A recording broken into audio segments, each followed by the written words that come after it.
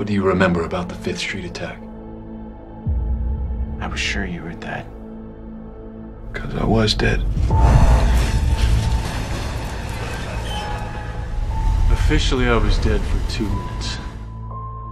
But when you cross over, time stops. All you have to do is sign. Forget about family. Forget about friends.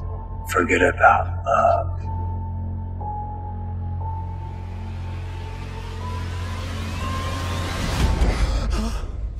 You will be the writer for as long as you live.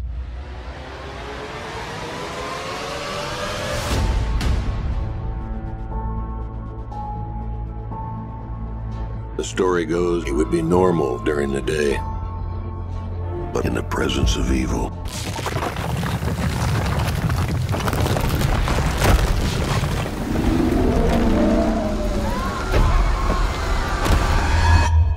the writer takes over.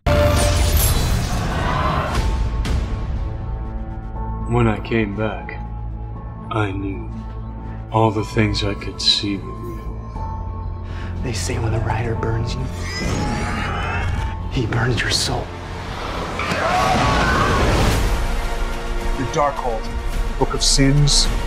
This is a sign of memory. The son of the devil.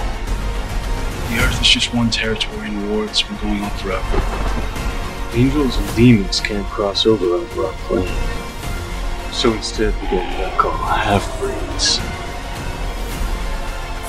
The enemy's members. The thing inside me craves vengeance. You don't get to decide who deserves to die. I'm not the one who decides.